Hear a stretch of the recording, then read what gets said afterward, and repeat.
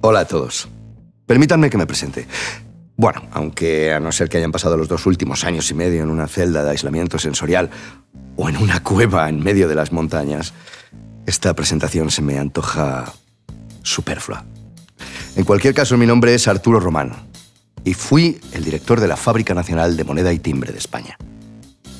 Ahora que sé que se están preparando para ver la tercera parte de la Casa de Papel, creo que deberían conocer la versión verdadera, en primera persona, de todo lo que ocurrió. Todo empezó aquel maldito día, de infasto recuerdo. El día en el que una banda de terroristas decidió asaltar la fábrica de moneda y timbre. Un minuto, por... ¿Cómo te llamas? Arturo. Hueles a muerto. Al llegar ese día recuerdo que fui a hablar con Mónica de Aztambide, mi secretaria y mi amante, quien me confesó que estaba esperando un hijo mío. Yo me quedé de piedra, me puse nervioso, no supe cómo reaccionar. Al fin y al cabo era un hombre casado. Pero la realidad es que me hizo muchísima ilusión saber que volvería a ser padre y con la mujer de mi vida. La cosa es que mientras hablábamos amigablemente, escuché unos gritos y unos ruidos estremecedores y fuimos brutalmente secuestrados. Esa fue la primera vez que los vi. Esos malditos cobardes con nombres de ciudades: Tokio, Río, Denver, Moscú, Helsinki.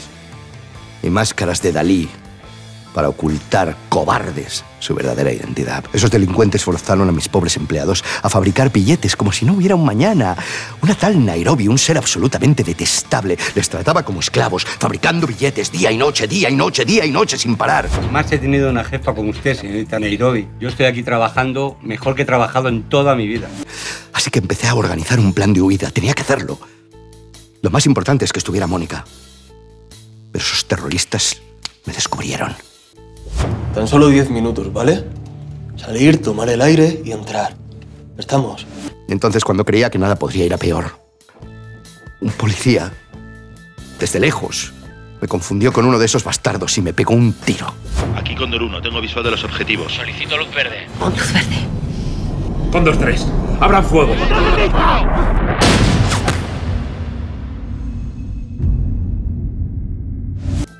Al poco a estos criminales se les debió activar el par de neuronas que les quedaban y vieron mis dotes de liderazgo, mi influencia sobre los demás. Así que me ofrecieron 1 millón de euros a cambio de mi ayuda. Ilusos. A Arturito Román no le compra a nadie.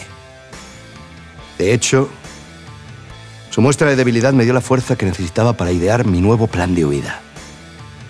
Acudí a buscar a Mónica y fue entonces cuando verdaderamente se me partió el corazón.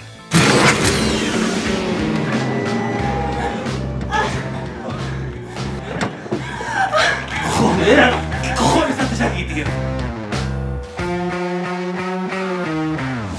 Me dejé llevar por mis ganas de servir, por mi hombría, y traté de matarle a ese Denver con lo único que tenía a mano en aquel momento. Unas tijeras de punta redonda.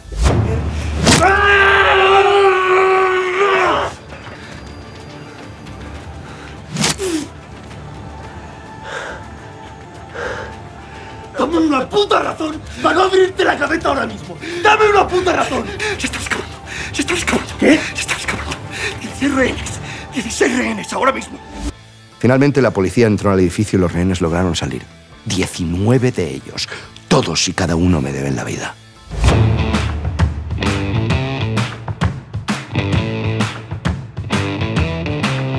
Y una vez más, estaré de parte del bando correcto, el que se niega a aceptar que el profesor y sus pequeñas marionetas se salgan de nuevo con la suya. Esta temporada es el profesor contra Arturito Román. Alea jacta est. La suerte está echada.